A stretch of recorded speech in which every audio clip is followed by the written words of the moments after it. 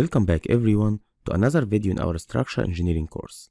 In this video, we are going to learn about stability and determinacy of beams and frames. Stability of structures is determined by the ability of the structure to withstand any certain loads configuration without moving or having excessive displacement. For example, let's check this beam here. As you can see, we have three supports with three reactions, but the three reactions, all of them are vertical in this direction, and we don't have any support in the other direction or any reaction in the horizontal one. So if you check this force here, it has a vertical component and a horizontal component. The vertical component could be resisted by this reaction here, but the horizontal component doesn't have any reaction, which means that the beam will start moving in this direction, of course ignoring the friction between the roller and the beam. Here, this is another condition also for an externally unstable beam, and we will explain what is the difference between externally and internally.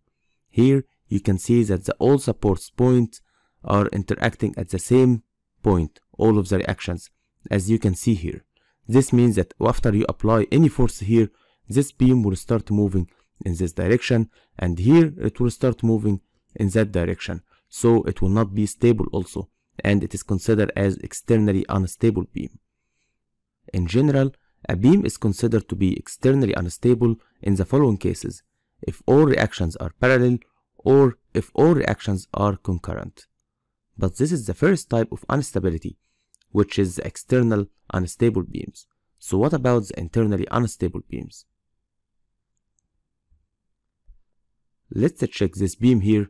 As you can see, we have reactions horizontally and vertically, so it's not like the other beams which we have just checked few seconds ago. Also, not all reactions are connecting at the same points, because here we have reaction in this direction and here also the reaction in this point, so we don't have any point that all supports reactions are concurrent at. So this beam is not externally unstable.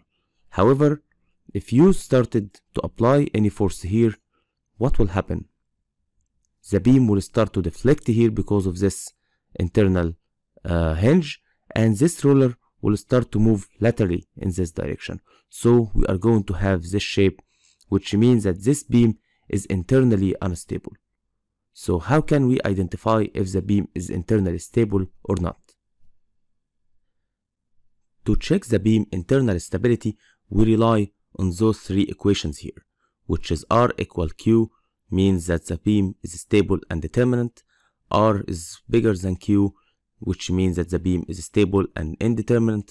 R smaller than Q means that the beam is unstable, where R is the number of the reactions, which depends on the type of the supports you have in your structure, and Q is C plus 3, where C is the number of conditions, which equals 1 for internal hinges and equals 2 for internal rollers.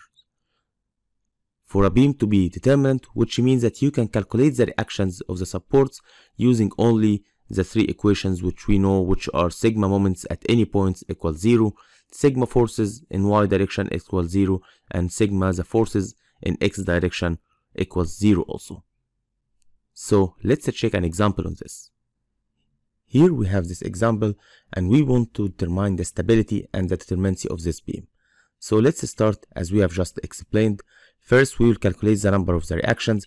Here we have horizontal and vertical reactions because this is a hinged support. And here we have three reactions because this is a fixed support. So we have horizontal, vertical, and a moment reaction. This means that R equals 5, which is 2 plus 3. And C, which is the number of conditions, equals 1 because we have only one internal hinge. This means that Q equals 3 plus C equals 4, 3 plus 1. And we know that R equals 5. This means that R is bigger than Q, which means that the beam is stable and indeterminate to the first degree. It is first degree because R minus Q equals 1. If it was 2, for example, it will be the second degree. If it is 3, it will be the third degree, and so on. So the answer here is number 3, which is stable and indeterminate of the first degree. Let's check another example here. We have this structure. We have here hinged support, and a roller and intermediate hinge. So we have here two reactions, one reaction and two reactions, which means that R equals 5, which is 2 plus 1 plus 2. C equals 1 because we have only one intermediate hinge. So Q equals 3 plus 1 equals 4. So this means that R is bigger than Q, and it is bigger with only one difference. So the beam is stable and indeterminate to the first degree. So this is the answer, which is the third option here. So now we are done with the beam's stability and determinacy. What about frames? Frame's stability and determinacy is checked using these formulas here, which are 3m plus r equals 3j plus c, means stable and determinate. 3m plus r is bigger than 3j plus c, stable and indeterminate. 3m plus r is less than 3j plus c, which is unstable. This is where m is the number of members, c is the number of internal releases, r is the number of reactions, and j is the number of joints. So let's have an example on this. So let's check this example here. We have this frame and we want to calculate or to check the stability and determinacy of this beam.